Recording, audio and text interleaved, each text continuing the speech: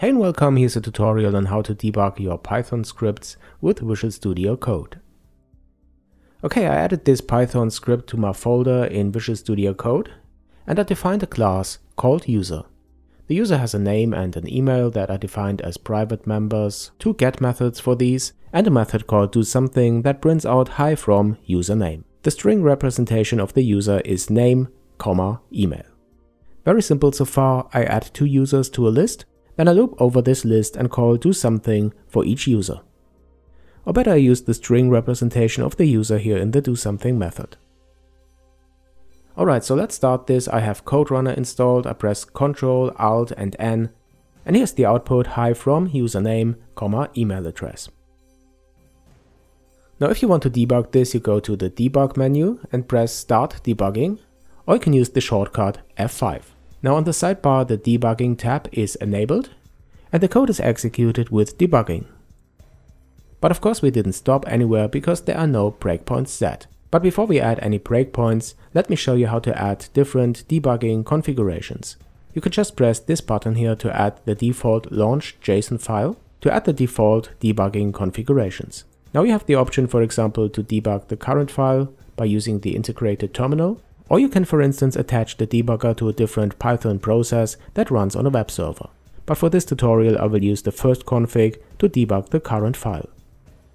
Okay, with that setting, let's add our first breakpoint here to the init method of the user class. You can see that there's a breakpoint added here in the breakpoint section in the lower left hand corner. Now press F5 to debug the script and the execution is stopped at our breakpoint. Now you can see in the local section on the left side the name and the email, which are the parameters of the init function. And when you hover with the cursor over these variables, you can see the values as overlay. Now a step over this line where the name is assigned, you can use this button or press F10. You can also step into or out of the stack, but a step over this line and a hover over the member variable underscore name. And in the overlay you can see that the value test user is assigned now, and this is shown in the local section as well. Alright, what you can also do is to add variables to the watch. I select the users list here, right click and choose debug add to watch. And when the users are assigned, you can analyze the values in the watch panel.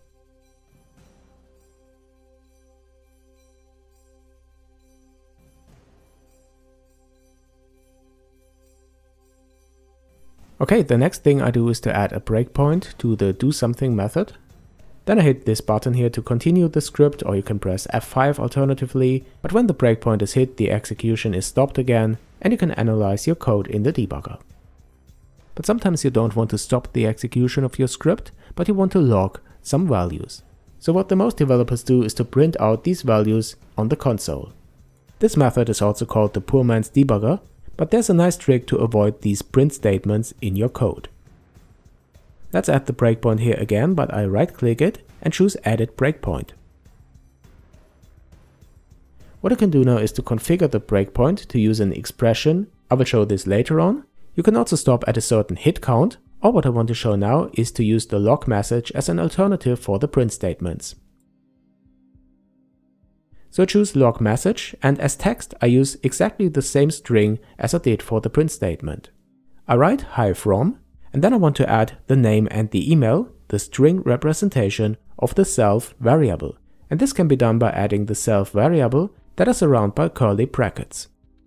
The print method I remove and replace it, for example, by the pass statement. Now press F5 to debug my script again. You can see that the execution is not stopped and there's no output. But when I change to the debug console, I can see the output of the log message defined by the breakpoint. So this is a very useful method if you don't want to stop the execution of the script, but you want to log instead. Okay, the next thing that I want to show you is expressions that are also known as conditional breakpoints. I set a breakpoint here to the init method. Then I right click and choose Edit Breakpoint as before. But now I choose expression, and what I do now is to add a condition under which the execution of the script is stopped. For example, I want to stop only if the name of the user is test user. When you hover over the breakpoint, you can see the expression. Then I press F5 to start the script, and the breakpoint is hit. This is done because the name of the first user is test user. But then I hit F5 to continue, and the breakpoint isn't hit anymore because there is no other test user. I can tell you I use these conditional breakpoints a lot. There are many situations when you're just interested in special information. Okay, the last thing that I want to show you is to configure your debugger in a way that it stops when exceptions are raised.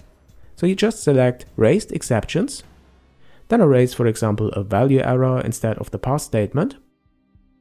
Then I press F5 to debug, and you can see that the debugger pops up when this exception is raised. Now you can go ahead at this point of execution and debug your code. Of course, in the real world you don't raise an exception to debug. There might be an exception and you don't know where it comes from. Then you can use the debugger at this point, for example, to analyze the call stack to find the problem. So this is what I want to show you to get started with the debugger in Visual Studio Code and Python. I really hope you find this useful, and if you do, then don't forget to subscribe to my channel. Thanks for watching, guys. Perhaps you consider supporting me on my Patreon. This would really help this channel grow. Please add your feedback to the comments below, and I'll see you in the next one.